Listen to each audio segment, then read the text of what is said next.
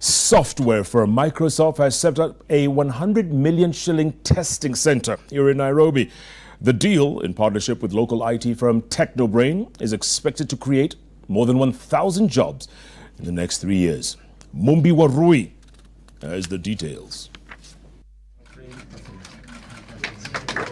The latest of the global firms that continue to set shop in Kenya. The Microsoft Software Testing Center is expected to place Kenya at the forefront of emerging technology.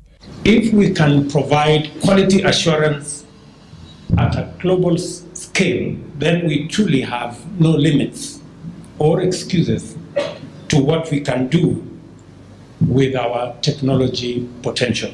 It's great to see now the marriage between the international companies and the local homegrown companies that is now creating value for the Kenyan people, the Kenyan market. The center, which is the first of its kind in Africa, has so far employed 100 engineers with an intention of scaling up its operations in the short term. We're starting with around 100 seats here, but we are hoping that next 3 to 4 years' time we scale up to 1,000 plus people.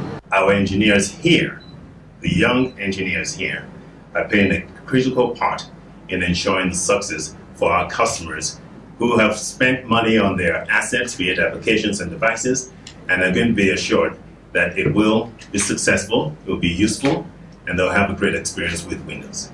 This Microsoft Software Testing Center, set up at a cost of 100 million shillings, puts Kenya on the global map as the first country in Africa and fourth globally after China, Poland and India. This to mean Kenyans will be able to have access to Microsoft application testings before they are released to the global market. Mombi Warue, Citizen TV.